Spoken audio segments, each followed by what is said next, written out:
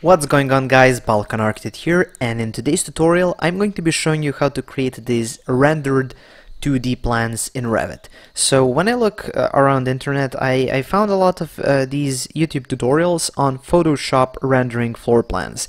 So basically what they do, they take a regular floor plan, usually from AutoCAD, and then in Photoshop they select surfaces and they change them to some material textures just to have this appearance of a rendering. Now this looks quite cool, but using Revit, this amazing new technology, we can make this look a lot cooler and do it in a lot shorter time. The process is a lot more simple. And before I get started, I would just like to ask you to like this tutorial. It helps me out a lot, and if you haven't already, I suggest you subscribe because I make tutorials like this every day. Okay, so this is the project that I'm going to be using, and if you look at this floor plan, this is a floor plan that I've shown in a tutorial how to jazz up floor plans and make them look colored and interesting. And if you want to check that tutorial out, the link to it is in the description of this video. So let's get started. Let's try to color this. So the first and the easiest way to do it, and to make it look like one of those Photoshop rendered floor plans, is to go here and change the visual styles to realistic.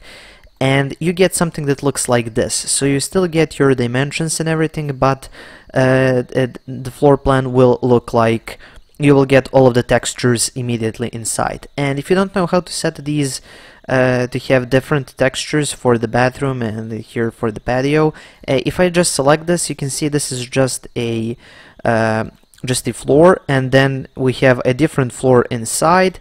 And then if I select just this, you can see there's a different floor for the bathroom. So just by changing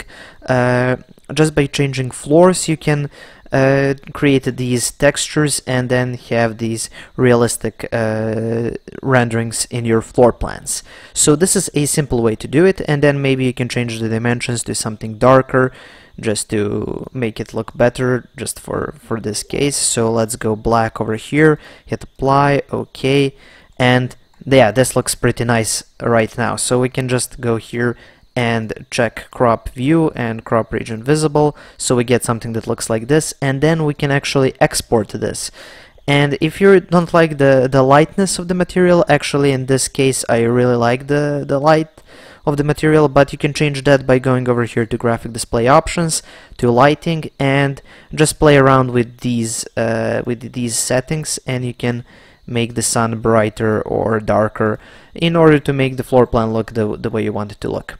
And you just export this as a JPEG by going here to File, Export, scroll down a bit, Images and Animations, Image, and you set this up to something high. I usually use 1500 pixels, but that's the highest setting that I found works. And let's just call this 2D floor plan rendering in Revit, and save it to our computer and hit OK. And you usually give it a second for it to export the image. Again, it's a lot faster than if you were creating a rendering. A rendering would take way longer. Okay, but let's say this isn't enough for you. It looks a bit realistic, and if we minimize this and open this up as a JPEG, yeah, it looks realistic enough, but that's just not enough for you. You want to have that complete like rendered look with all the reflections and shadows and everything.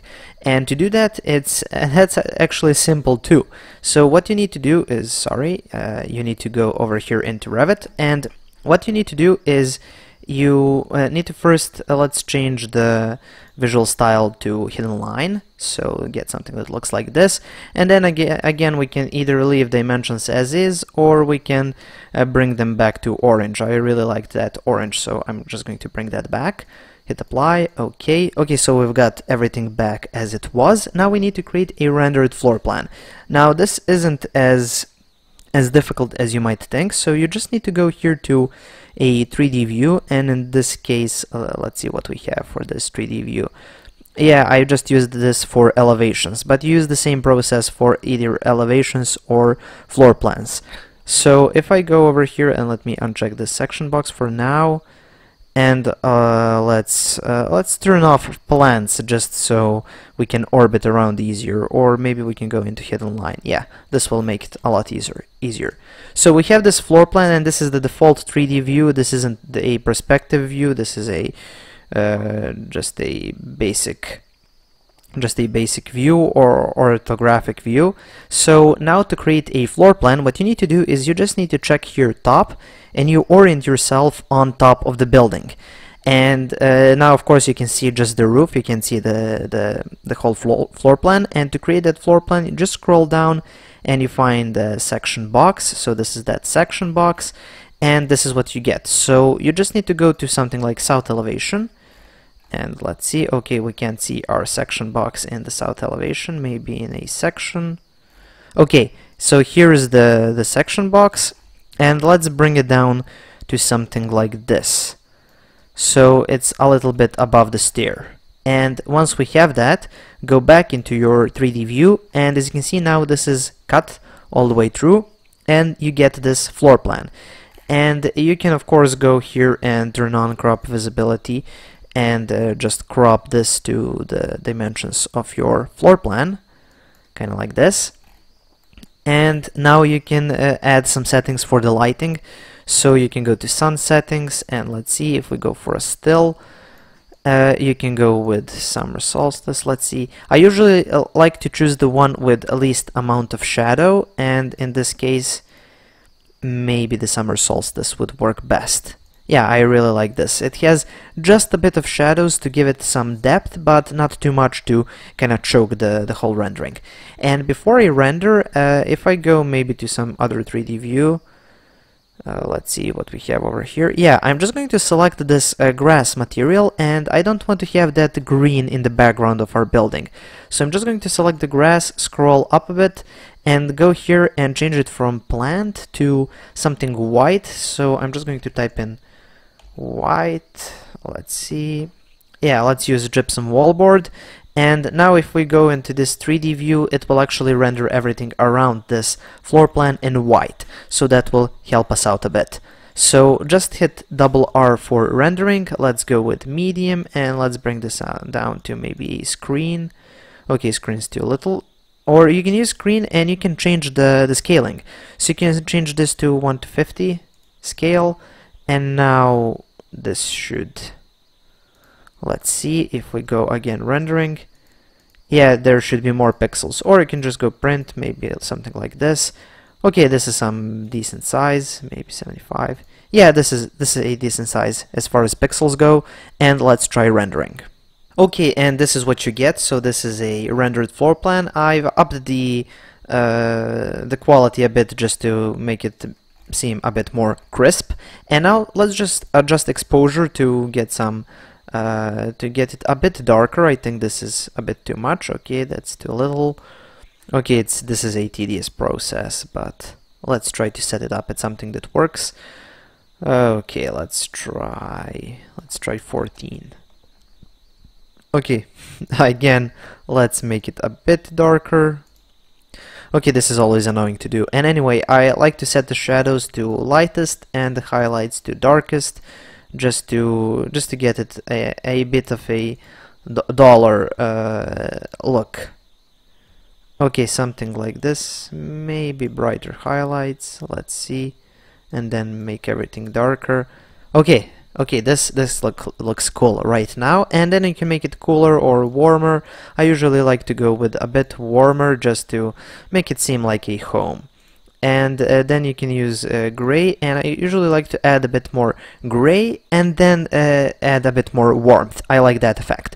And then just hit OK, and you're finished. And now let's export this, and let's just export it to desktop, and let's leave it at, I don't know, let's just call it 3D. Okay, and just save this rendered floor plan, and then escape out of this, go back into our regular floor plan, and then we can export this as well. So let's export this as a regular floor plan. Same thing goes. Let's just call it 2D. And go save. Okay, and wait for a second for it to export. Okay, and let's now minimize Revit and let's go see this 3D and let's just open it in Photoshop. So I'm just going to go here, open with Adobe Photoshop, and I'm using the CS6 version. So this is what we get, and again we can do some more adjustments as far as brightness and contrast go. Maybe make it like this or not, whatever you prefer. Yeah, I prefer it without anything. Okay, anyway, now let's overlay this 2D view. So let's open it up, hit finish, wait for a second. Yeah, let's just turn it around like this, kind of overlay it. And now here for this blending options, or whatever you would call this, make sure you set it to multiply, and then as you can see here, we've got all of it's now transparent, so now you can kind of place it. So you can go Control T, and then you can change the scale up a bit just to kind of make it fit. I like this. Maybe bring it down a bit here. Yeah, let's extend it a bit. Yeah, I really like this right now, so I'm just going to move it, and I'm holding the Shift key so it moves horizontally. Okay, this looks quite cool. And let's wait for a second. Yeah, and then you can make some adjustments just to the 2D part, or to the lines. You can go here to maybe brightness contrast, and then you just attach it to this layer over here, and then whatever you do, it only works for that layer. So you can kind of play around and adjust these lines to make them look however you would like them to look. And this is now in reverse, the numbers are on the wrong side, but anyway, you can easily rotate the whole thing once you save the photo. But anyway, you get the point. So this is how you get this basic floor plan that's actually rendered in Revit. Okay, so that's pretty much it for this tutorial. Thank you for watching. Please subscribe, like, and share this video, and if you have any questions, comments, or suggestions for future tutorials, please leave them in the comment section below. Thank you for watching, and have a nice day.